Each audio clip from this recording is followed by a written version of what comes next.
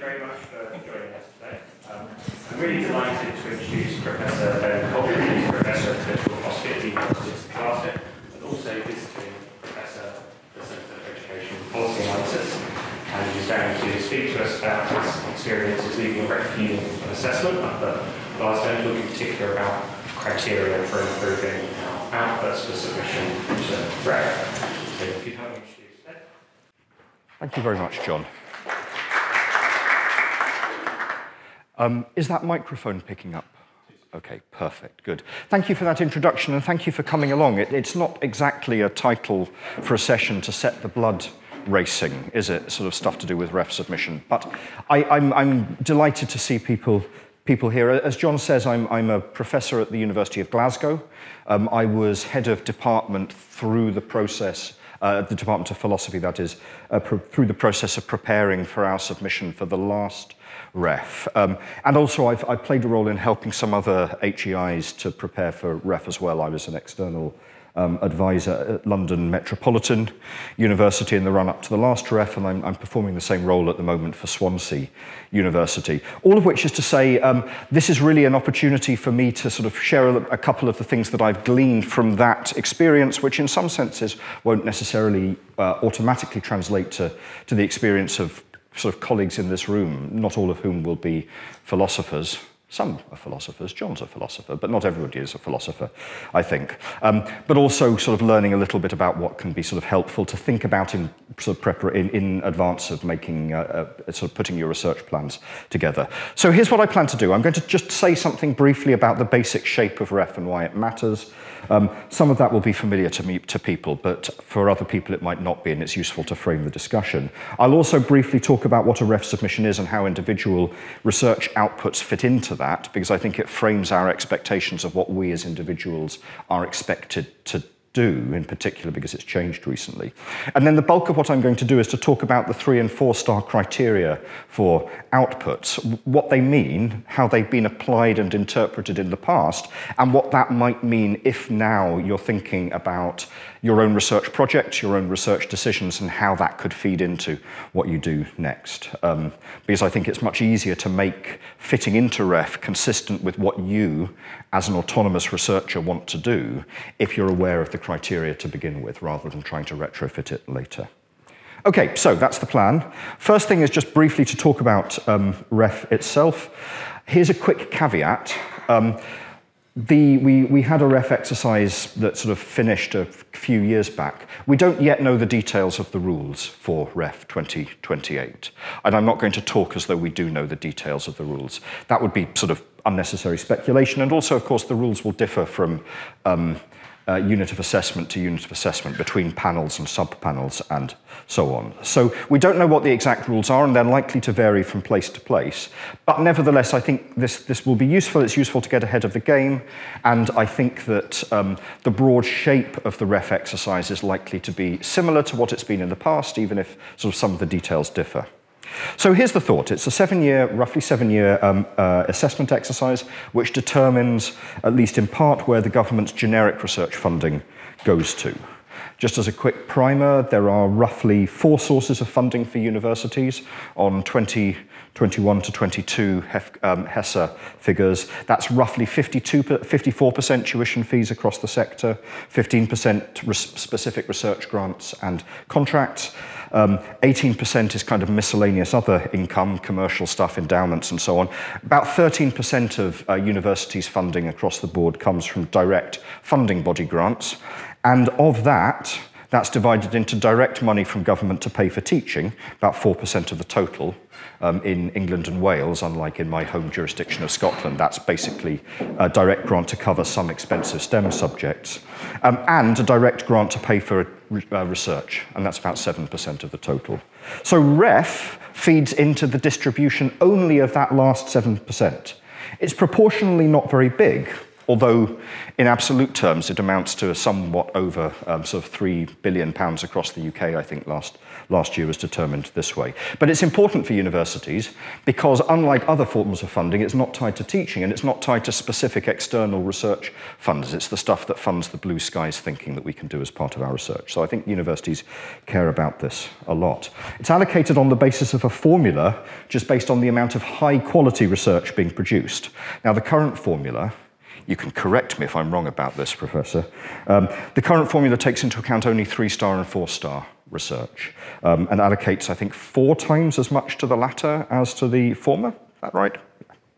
So there's a strong incentive for institutions that we submit as much 4-star research as possible because it gives us more of this generic research funding which doesn't tie us to particular promised research, projects or outputs, but which we can use to fund the kind of what we might think of as the core research that we do. Okay, so that's what REF does. Here's something about how the individual submissions work. So unlike in previous exercises, in 2021, all staff with significant responsibility for research were returned. What significant responsibility meant is determined by people's contractual status. So academic staff with a contract of employment of 0.2 full-time equivalent or greater that are on the payroll of the submitting institution on the census date, whose primary employment function is to undertake either research only or teaching and research. That's a quotation directly from the guidance for submissions. Now that matters because in previous times, if there was anybody who was involved in, employed in sort of around the time of REF 2014, there was much anguish on the part of institutions about which individuals should be or should not be submitted. Had an effect on people's contract status and so on. In 2021, it wasn't like that. Anybody who was on a reasonably substantial contract who had research as part of their job description was supposed to be part of the submission. Unclear whether this will be maintained next time round, but on the whole, I think that it was a well-received component of REF 21. I think people felt that it was fairer than the previous way of doing things, so I suspect it'll be the same. What is a submission? Well, the biggest component of a REF submission is outputs, so research, individual pieces of research. That counted for 60% of a submission in 21. The other components are impact case studies. Those were worth 25% of people's score in the last REF, and a statement of your research environment, which talked about your research culture, talked about grant capture, talked about support for research students, that type of thing. That was worth 15%. So outputs, although the relative significance of the individual pieces of research that we produce has dwindled over the years, nevertheless, it's still the single biggest component of what we do in a REF submission. Here are some brief things to bear in mind about that, which impact on your decisions about what you write. The first thing is that now the submission of outputs is collective rather than individual. So in 2014 and before, each individual member of staff submitted put forward 4 outputs, where that total could also be reduced if people were early career or had special circumstances. But there was an expectation that each person was returned individually. This time, by contrast, units of assessment collectively put forward 2.5 times the submitted headcount, rounded to the nearest whole number. There was some scope for reducing that if there were individual members of staff with special circumstances, but on the whole, they were more stringent about it than they had been previously. So 2.5 times the total number of people in your unit of assessment. Now, the rule was that there had to be at least 1 output from everybody, so nobody would be submitted with no outputs. And there could be at most 5 outputs from any one individual. But within that, there was flexibility. And so what we found was that units of assessment would perhaps have some people who would have 3, 4, maybe 5 pieces of work submitted, some people who would have only 1 piece of work submitted. There was therefore more flexibility because the submission was collective. That's important because it means that I think, firstly, the total amount that one's expected to produce is less. And secondly, that it opens up the scope for there to be some of the research that we do which isn't necessarily aimed at the criteria I'm going to talk through today, because so an average of 2.5 outputs per person is actually less punishing than the previous regime. Third point, this is speculation, but I'll share it with you now because it's useful to know. It seems possible, indeed likely, that next time round outputs will not be portable. What does that mean? Well, in 2014 and before, your publications travelled with you. So, for example, I published an amount of stuff employed at Glasgow. If I took up a full-time position here at Liverpool Hope, for the purposes of ref, I'd stick those outputs into my satchel, bring them here, and they would count as part of Liverpool Hope's submission. In 2021, publications from people who moved could, with certain restrictions, be counted in both places, because what the idea was that we were transitioning to a situation where outputs would not be portable. That is, the stated intention going forwards, but we don't know whether this will happen. This was quite controversial. The stated intention going forwards was that publications will stay with the institution that employed you at the time that they were published. I think it's worth our while generally keeping an eye on this, because it has a big effect on the incentives when it comes to thinking about what jobs we do and where, and if we want to move institutions, for example. Third point is that outputs will need to be open access. Exactly what rules and what will count as open access hasn't quite been settled, yet it seems likely that it'll be aligned with the Research Council's rules about open access, but I think it's just important to keep an eye on what the rules there are. In general, I suspect what it'll mean is that research has to be deposited in an open access repository, perhaps an institutional repository. Maybe for some disciplines that will incorporate an embargo period where it's okay for things to be restricted for a few months before being fully open access. In other disciplines, that might not be the case, and it may be that REF takes a hard line on this and reduces the embargo completely. Just keep your eyes open for that, because it's possible inadvertently to end up publishing in places where it's not possible to submit that stuff for REF now, because that stuff is inconsistent with open access publishing. Finally, just a point about special considerations.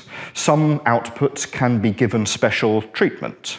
So, for example, you can request that some outputs be double-weighted if you think that they are substantial enough, the contribution they make is substantial enough that they should be counted for 2 outputs in the general, submission. Generally speaking, that's the case with monographs. Most of the double-weighted outputs that are submitted, at least in a discipline like mine, will be people's substantial research monographs rather than papers. Also, people last time round had the opportunity to flag up work that was interdisciplinary, that is to say, which doesn't entirely fit within any of the units of assessment by themselves. Those were then given special consideration, either with the home sub-panel being given advisors from somewhere else, or in some cases with a given sort of output being sent between different sub-panels to make sure that it gets a fair hearing. I expect that there will be some rules of that sort next time round as well. Okay. So that's the general context. I realise that's a little bit of a whistle-stop tour, but don't worry, there is a handout which John will be able to circulate for people after this session, which just summarises that briefly as well. I think what I wanted to do really was just to give a sense of the context here, but also to show why there's an institutional reason and perhaps also an individual reason to try to maximise the number of 4-star outputs that we produce. So suppose that you want to do that. Do you accept that reason? How might we go about doing it? Well, I think a lot has to do with planning our research activity in advance. Choices about what to focus on, which research projects to pursue, which ones not to pursue, but also choices about how to frame those projects when we publish them, how we write them. So to start with, let me just sort of state the REF criteria for 2021. 4-star research was described in general as quality that is world-leading in terms of originality, significance, and rigour.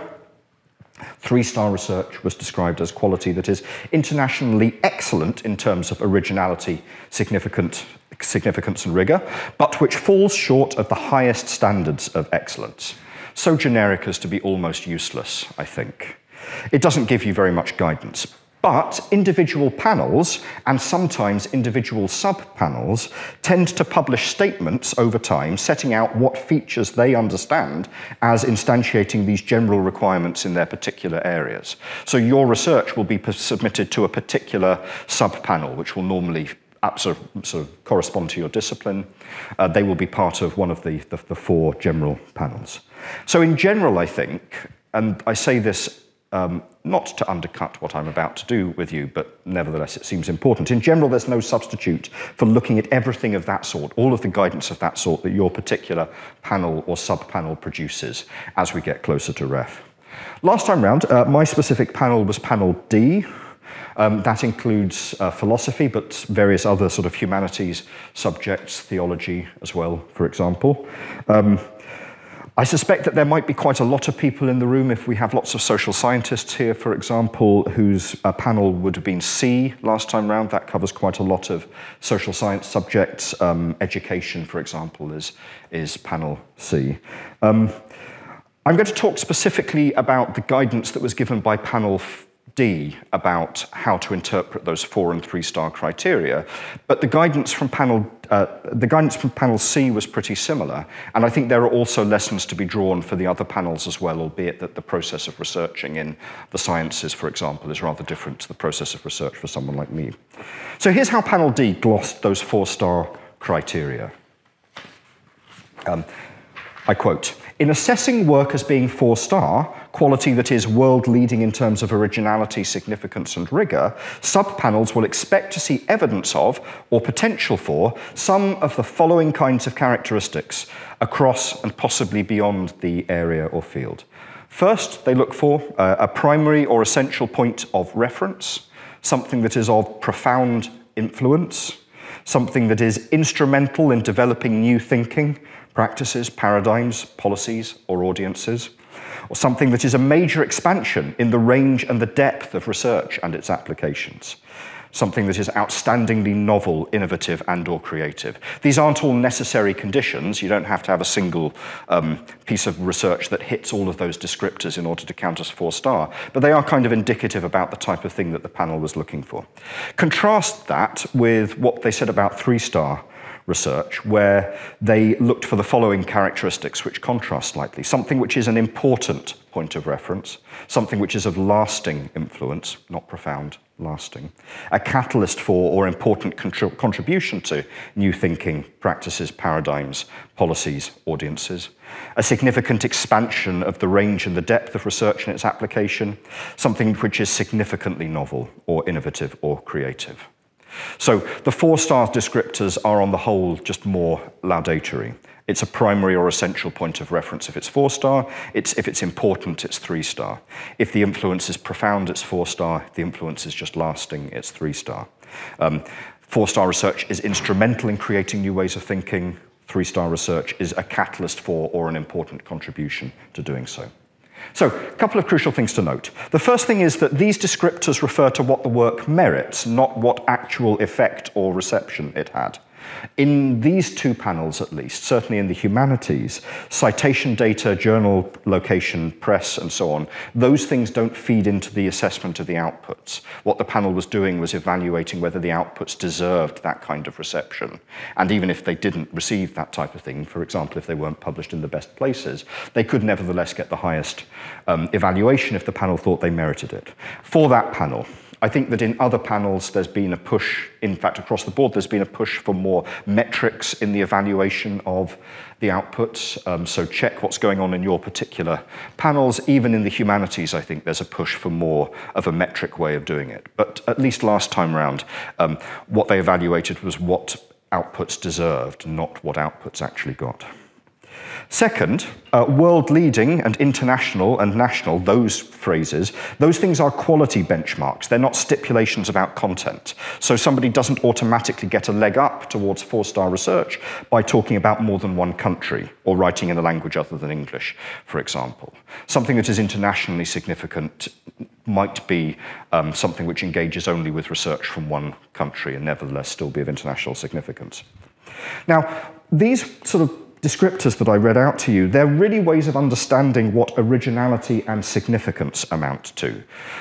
My sub-panel, and I think panel D in general, consistently said that superb rigor is a threshold. Remember the 3 components of a ref evaluation: rigor, significance, originality.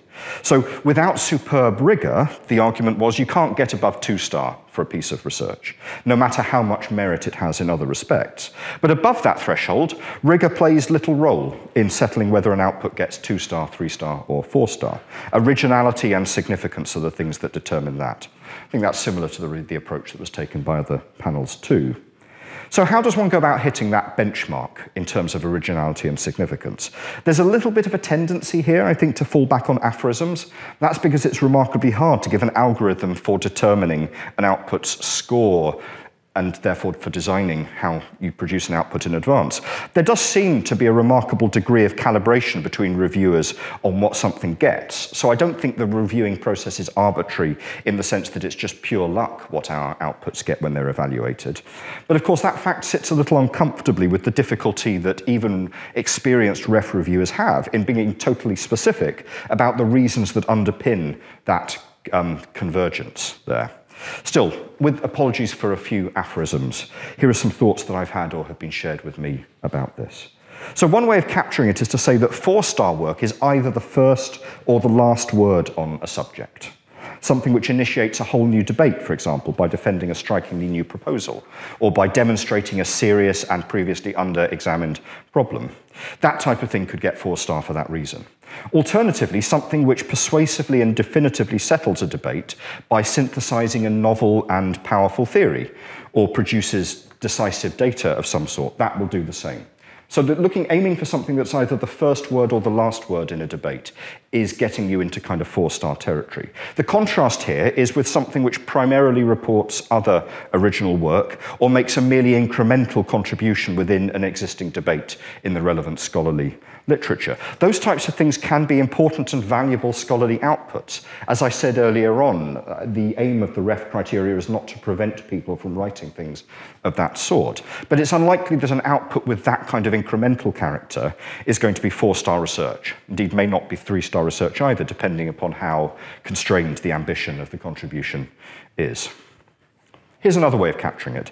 People sometimes talk about 4-star research as being the research that initiates a sea change in a certain field. Now, that raises a kind of philosophical question about how we individuate fields. I work on ways of thinking about individual autonomy. Initiating a sea change in the study of self-authorship views of autonomy is one thing, kind of comparatively easy. I've done it, but that's because there are only about 3 of us who do that type of thing in the world. Initiating a sea change in political philosophy as a whole is quite another thing. So how do you, so the talk about initiating a sea change in a field, of course, raises this question of how big the field has to be, how we individuate them. I guess my view is that we, as subject specialists in different areas, have a sense, though, of what the relevant distinctions are. I think they'll normally sit between the 2 extremes that I just listed. So maybe this idea of creating a sea change in a field is something that's useful as a guide to what we aim to write, even if it's difficult to come up with nice, sharp, explicit criteria. I suspect that we've all had the experience of reading research, which we feel has made a sea change to the fields that we work in. Relatedly, I think that we can use our experience as readers of research, especially as peer reviewers of other people's research, to good effect here. So just look at the criteria, or think about those criteria for ref that I mentioned. So we can ask of our own work things like, look, is this a piece which would be really useful and interesting for somebody to make use of if they were writing within the field? If so, then it looks like it's at least 3-star. Is it further something which we would think them negligent for not referring to? If that's the case, then it seems likely that it's something that's going to be 4-star. And I guess that we can all think with our own subjects about sources or interventions or pieces of research which have the latter characteristic, that if you read a submission to a journal, for example, and it doesn't reference this particular thing, that means that the submission is poor for that reason. That's a good way of getting a handle on what it means for something to be 4-star in terms of being a primary point of reference in a subject. So, as I said, if it's the former, if it's just interesting and useful, then it looks like it's an important point of reference, which is to say 3-star. If the latter, then it's a primary or essential point of reference, which makes it 4-star. And ditto for the other criteria. That is, you can go through those 3- and 4-star criteria, and as I said, don't worry, they're going to be on the handout, so you can look at them in detail there. And for each of them, you can think, well, look, how does this map onto my experience of evaluating, as a peer reviewer, other people's work? And you'll be able, it's useful to get a sense of how those criteria can be operationalized through that. Okay, to conclude, all of that suggests a couple of rules of thumb. One of them is that for publications we hope might be 4-star, it's good to avoid writing things that are just responses to some other piece of research, or which just systematize or report on the scholarly state of play in a bit of our discipline. Those types of things can be genuinely excellent, and they can be things which are very worthwhile to do for our reputation as individual researchers, for the benefit of our disciplines as well. But those types of outputs won't be the sorts of things that get you the top rating, just because of the type of thing that they are. So, if you want to write a 4-star piece of research, don't write something like that. It's the first rule of thumb. Second, I think that at least part of this point about the originality and significance of research is not just about the content and the design of the research project, it's also about how we frame those things. So one practical thing that I think is really handy is just using introductions and conclusions of the pieces of research we write to emphasize those 4-star-ish qualities of the piece. That's partly because the question of what type of significance something has is determined by those framing effects. But it also means that it's a kind of hack that exploits facts about the way that the ref process works. Ref reviewers really don't have all that long to evaluate each individual output. In my subject, philosophy, we worked out that there was an average of 20 minutes for each reviewer for each output. So the amount of time that they can spend on individual outputs is considerably less, for example, than a journal reviewer will. It's really very, very fast indeed.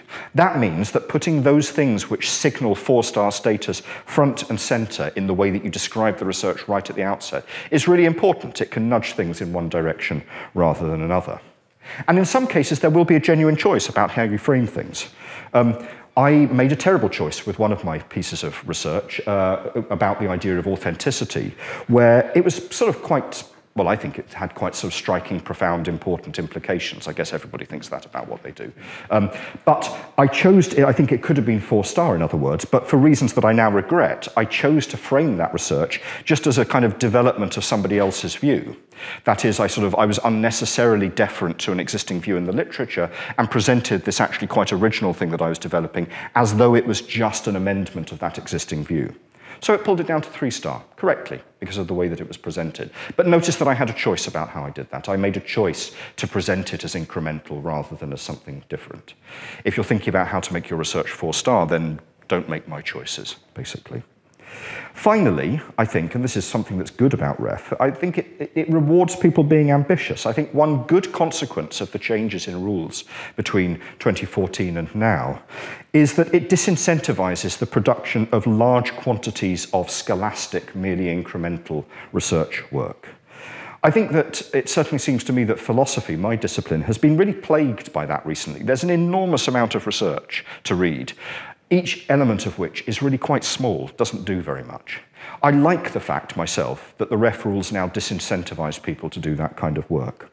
I like the fact that the 4-star criteria encourage us to focus on writing fewer things, but more striking contributions to our various fields. So in that sense, although this is a kind of constraint, I hope it's an exciting opportunity as well. Anyway, thank you very much. I lost track of time a little bit, but I think, is there a bit of time for questions, John, if people have it? If people want to stay, we've used 30 minutes, and so if people need to leave, they should. But if you want to stay for 10 minutes Q&A, please do. So while anyone's leaving, we might take a moment to formulate any questions we have. Yeah. Sorry for overrunning slightly, folks, about that. Thank you. Thank you very much. This thing about open access. Yeah. I know you said it's not quite clear and so on, but when we put it on like the high rank, is that our institution? That's our. Yeah. So is that making it open access? Yes, that is open access. Yeah. So of course, appropriate embargo will be applied if there is one from the publisher's side. So at the moment, we're in this slightly sort of ambiguous situation where funding bodies and governments are trying to push us in the direction of having publicly funded research, purely open access right from the start. The moment you publish it, somebody can download it and read it for free. Publishers have a sort of funding model, basically, whereby that's kind of death to the way that they do things if they're not canny about it. So one of the ways that the circle has been squared is this notion of an embargo, whereby often what will happen is that you'll publish, for example, an article in a journal, the journal will say, yeah, okay, you can put this into your institution's open access repository, but we ask you not to make it publicly available for 6 months, 12 months, 24 months. So one of the things that will be thrashed out in the run-up to the next ref is whether the ref rules will permit any embargo at all, and if so, how long that embargo will be, and that might well differ for different disciplines. I think the humanities especially journals in the humanities especially resisted getting rid of embargoes completely. To some extent, it's just a question of waiting to see exactly how the rules work out. It doesn't just apply to REF, by the way, it also applies to lots of externally funded research as well. The external funders are falling in with this project as well. For our purposes, I think it means two things. One of them is that it's a pretty bad idea if there's a piece of research you're doing which you think is going to be important for the REF submission next time round. Don't publish it in a journal which definitely doesn't allow open access. Some of them don't. And there's just no point for stuff that you want to go into REF in publishing in that type of place because it can't count. And the second thing is to be aware that at a more fine-grained level, you might want to look at the length of embargo before something can be published that different journals or venues or monograph publishers allow. Because I think at some point each of us are going to have to start lining those individual journal policies up against the requirements for REF as well. My hunch is that maybe in 10 years all of this will be completely settled and regularized and everything will just be completely open access from day one. But we're in a kind of weird transitional period where it would be easy to accidentally get trapped into publishing something in a place that turns out to be ineligible unless one's aware of what they say specifically and what the rules are as they evolve. But yeah, if you've got an institutional repository, then in general that will be the way that we do it. As long as something can get into the institutional repository in the right kind of way, then it will be refable. Hello. Ben, I had two questions. One is related to Sally's question that there are some journals that, libraries could purchase where they would allow open access for staff within that institution to actually publish the article there and then it becomes open access. Does that then sort of suggest that there are some institutions who obviously have more money and therefore they can actually buy such, privileges that people who are from universities which do not have that kind of funding will be sort of set back in the competition, so to say, in this way? That is the first question. And the second question is, are you then suggesting systematic reviews by virtue of what you just explained are 3-star rather than 4-star, and therefore we should sort of move away from them? Good questions. I'll answer the first one to begin with. I am concerned that the way things are going has that unjust implication, yes. It's not actually an implication of the REF rules themselves. It's an implication of the way that some publishers are trying to sustain their business model in the face of the shift to open access. So the way that publishers are often doing it, this is true of places like OUP, CUP, some others that I can think of, is they're moving towards what they call read and publish deals, whereby there's a kind of budget that institutions buy in, so that instead of just paying your money to subscribe to a journal, what you do is you pay a bit of money to subscribe to content that you can access that way, but you also buy a number of slots for open access publication as well. Now, that's a problem for a number of reasons. One of them is that it depends upon your library budget. Different institutions have different library budgets. That's a shame. That's a bad thing. Another problem with it is that, in general, those deals come with a limited amount of money that's pre-allocated for open access publishing. And it means that an individual researcher's chance of being able to access that to have their research go open access will depend upon their individual institution's way of allocating those funds. So one of the things that we've worried about in Glasgow, I don't know about the context here in Liverpool Hope, one of the things we've worried about is that it seems likely that comparatively non-lucrative arts and humanities research will be at the back of the queue when it comes to accessing that funding by comparison with work in medical sciences and engineering and so on. So yeah, there are problems there. I think that in some ways the shift towards open access is a brilliant thing for the democratization of knowledge and for giving people access to it. But the way that this transitional period is tough, And the way that some publishers are trying to impose a kind of model on us that penalizes people on the basis of how much money their institutions have is also tough. I think we just have to watch out for that and try to look for ways that research can be published open access in reputable venues that doesn't depend on that. In mathematics, for example, I think there's now much more research that's published sort of open access right from the start in archive, for instance, where that's a model now that just it's cut out much of the middleman when it comes to publishing. So yeah, it's problematic, I want to acknowledge that. Second thing, you asked about systematic reviews. I think that I hesitate to give hard and fast rules, but I think that I have never seen a systematic review that struck me as managing to be both brilliant as a systematic review and also hit these 4-star criteria. I think it might vary a little bit from discipline to discipline, and in disciplines where a systematic review or meta-review, sort of meta-analyses of existing literature are much more the norm, I imagine it might be possible for somebody to write one of those things that does have the kind of profound impact, is itself a primary point of, an essential point of reference within the literature, those sorts of things. But for what it's worth, it's more difficult. There are forms of publishing, forms of research which are tremendously valuable, which I worry are disincentivized by REF. So for example, book reviews. Book reviews are dying in the humanities. Why? Because they take a lot of time to do conscientiously. They're incredibly valuable to us, but no book review is ever going to get more than 2-star. Because of the kind of thing that it is just a critical commentary, very narrowly focused on one other output. And that's really sad, because those things are valuable for us to produce. But yeah, it's a problem. Thank you.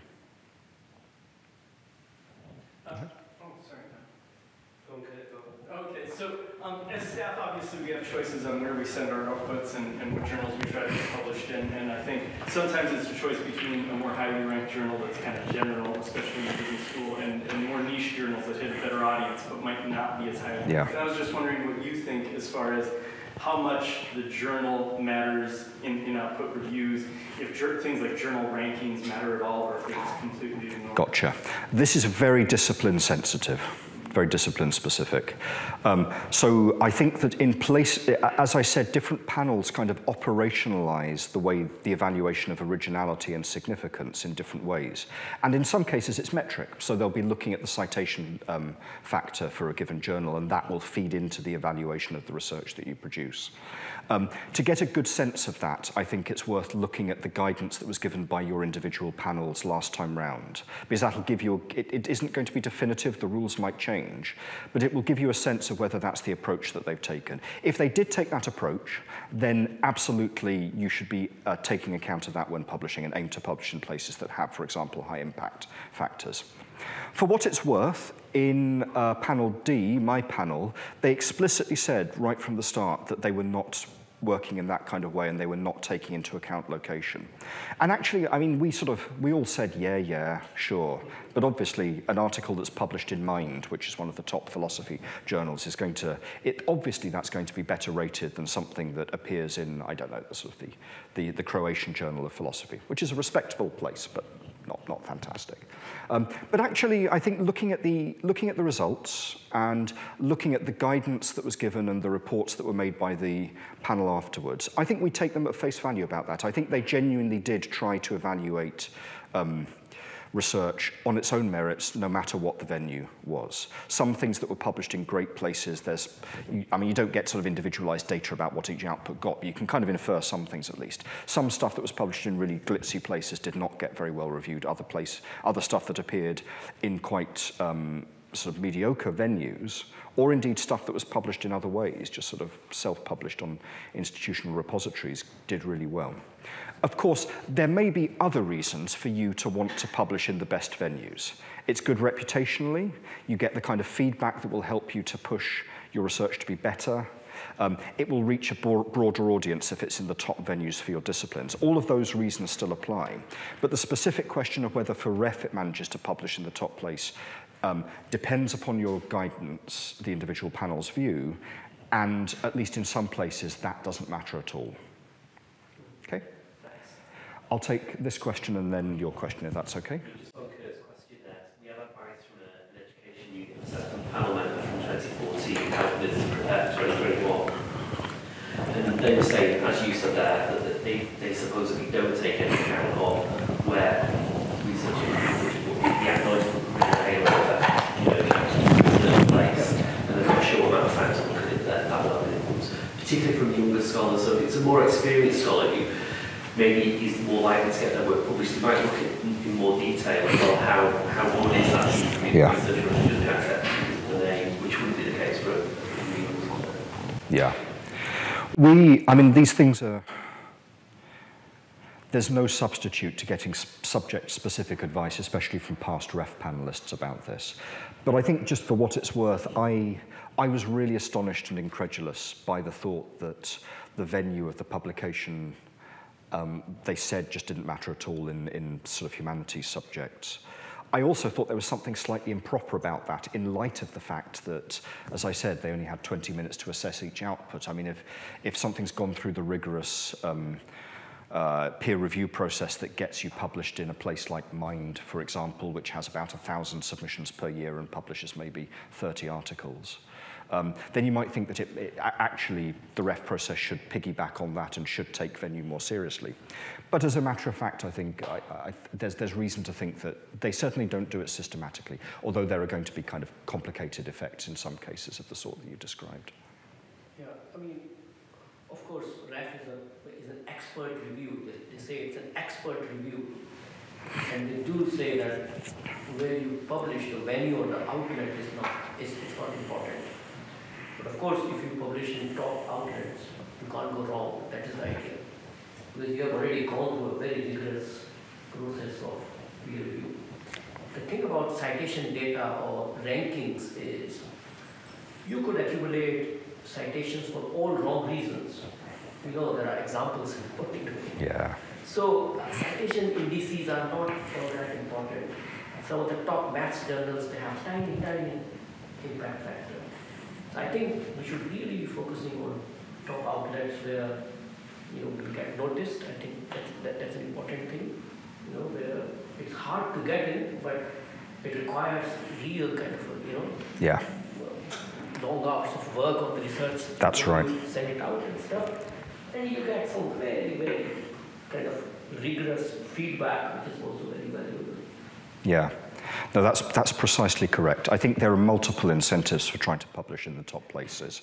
All of these seem exactly correct, including the thought that having gone through that process and getting into very good places is good evidence for you that this is the sort of thing that will hit those highest criteria for ref. But the point about there not being a direct correlation between the number of citations you get and meeting these criteria, that's really important. The criteria are about what the work merits, not about what it actually gets. There can be work which really merits a significant impact and citation, which because of the vagaries of academic life, you don't get it. Like David Hume's great book sort of fell stillborn from the press, nobody read it for decades. Still, it merited it and would have been evaluated as meriting it to start with. On the other hand, you might get things which actually get loads of citations but are intellectually really slight because they're just sort of controversial muck raking or something of that sort. So I think, yeah, that seems correct. Can I just ask a question? Of course. You said rightly that ref does encourage ambitious research, people trying to get full stuff, at least presenting it in that way. One of our concerns in education, in the assessment there, is that it disincentivises things like practitioner research, which many schools of education will be trying to encourage, but given the criteria that you've outlined in terms of hitting that 4-star, having the last and first word on debate, it's unlikely that smaller scale practitioner research will be hitting that criteria. And I suppose it's just that I'm just highlighting the tension we have in education at the moment, and it's trying to understand, well, how to navigate that. I suppose one way for us to approach it is to maybe speak to some of the panel members from 2021 what practitioner research was deemed to be successful. Yeah. And it's very difficult, like you say, to look at submissions and reports on submissions and work out what was successful and what wasn't successful research, because you don't see that granular sort of information. So have you got any suggestions on that? On working out how to evaluate particular submissions, I mean, you've said everything that I would say. I think it's hard and there's no substitute for specific advice because they don't make public the grade that each thing got. But I'll say something to your point about certain types of valuable research being disincentivized by this, because it picks up some of the points that we were talking about earlier when we discussed systematic reviews. That is a genuine worry. Now, the official line, I guess, would be to say this: look, the overall amount of research that you have to publish to submit to REF is now less than it used to be. The average is 2.5 outputs per person, and it's a 7-year window. So in principle, what that says is, I mean, I think, you shouldn't be aspiring to produce only 2.5 pieces of research in 7 years. There's lots of space for you to produce not only the stuff that's your contribution collectively to your unit of assessment, but also other kinds of valuable research that matter to you, matter to your discipline. REF is just capturing a snapshot of part of it.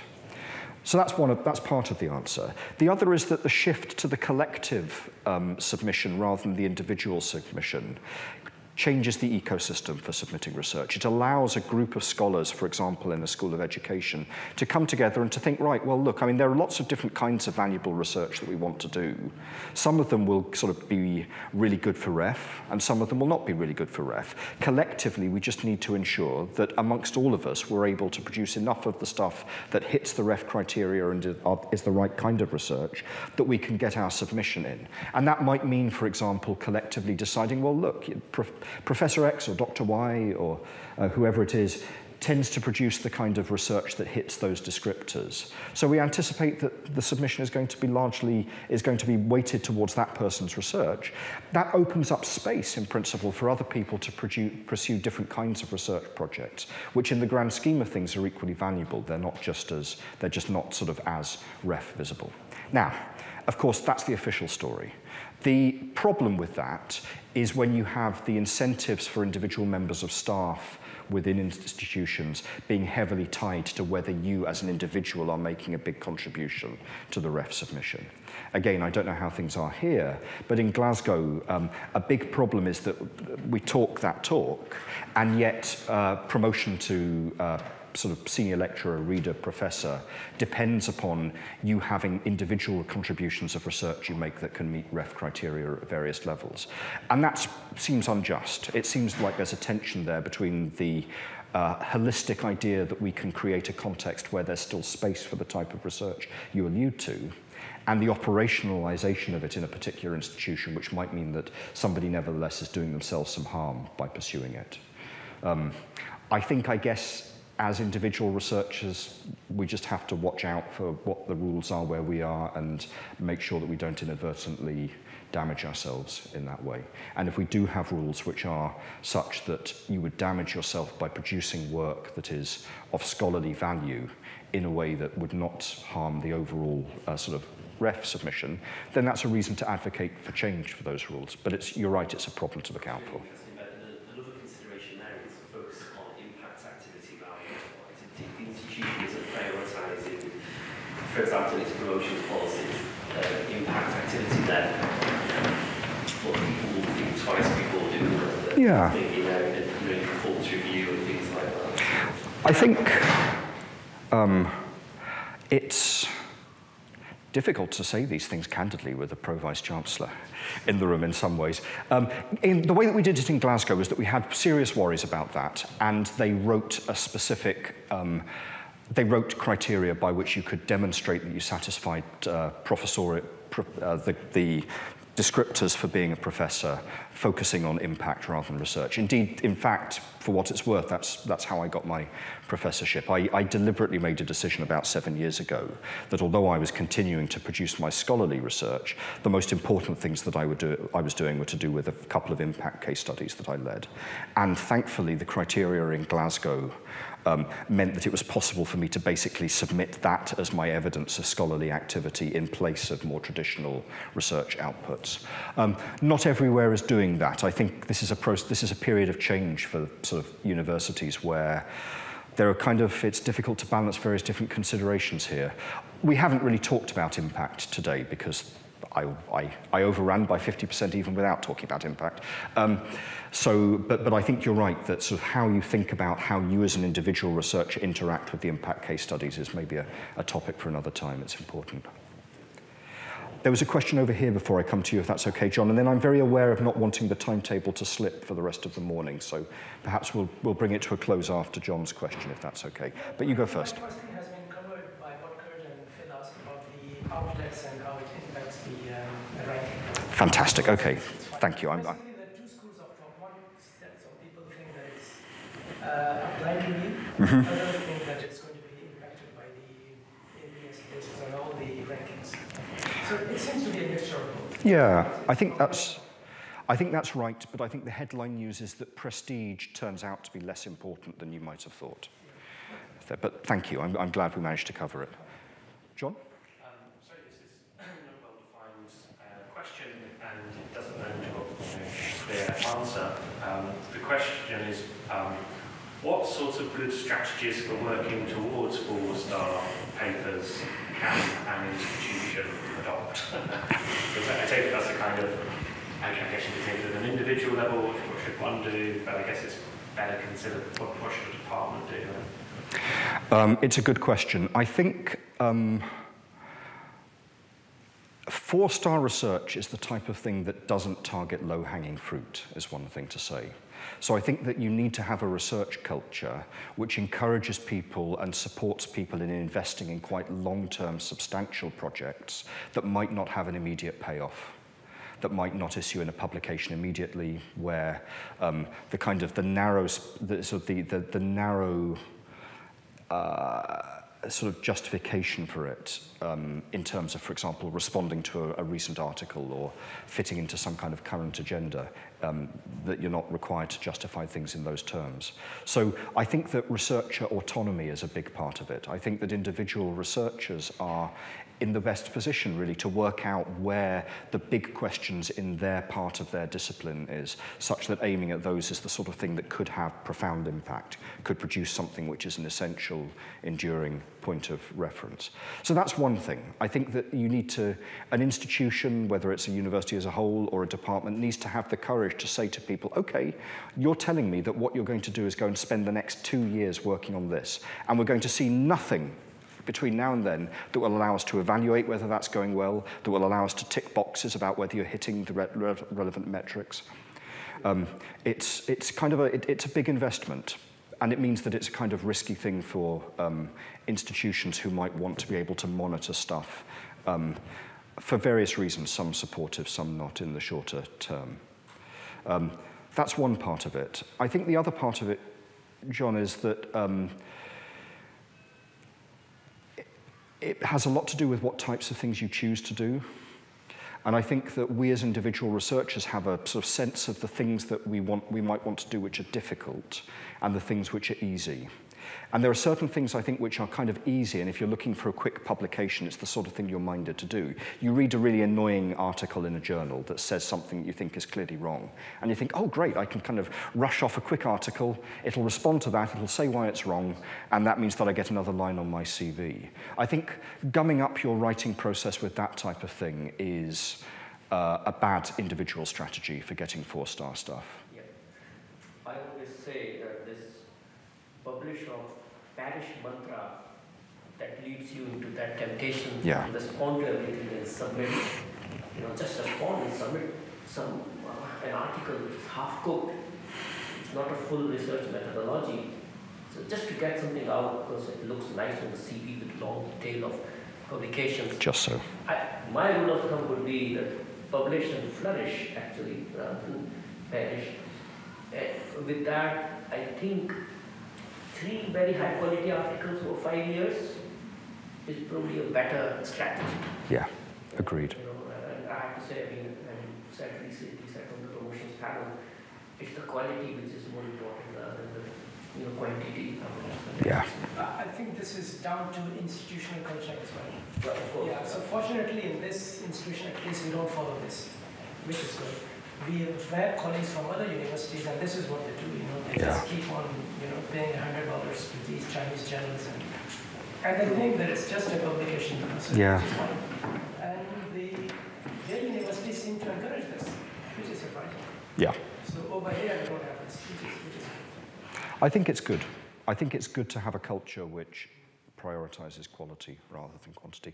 And it's also nice that we now have ref criteria which reward that as well. But I think that I'd like, before it feels too ironic in the room, I'd like to sort of reiterate the first point as well, which is that it takes courage on the part of managers and institutions and individual researchers to go for the kinds of things that might fail and that might not show results for quite a long time. And I think it's really helpful for us to think that actually having a culture which supports people to take those risks and chances and allows the time for that research to flourish and develop and then produce the results. Deliberately creating that type of culture, I think, is one of the single biggest things that we can do to sort of promote 4-star research. Comes down to trust and autonomy. Who would have thought? And funding. We need to, as you mentioned, Phil, we need to embed impact a little bit more into our culture. So yes, there is that work. It is something which does get looked at, having said in Hamilton recently again. But maybe there is scope for further kind of embedding of impact and assessment of impact and thinking around that. So yeah, you're right. You see, the thing is, if impact is woven into outputs, that's right. Then it's a win-win thing. You know, you have output and you have impact. So.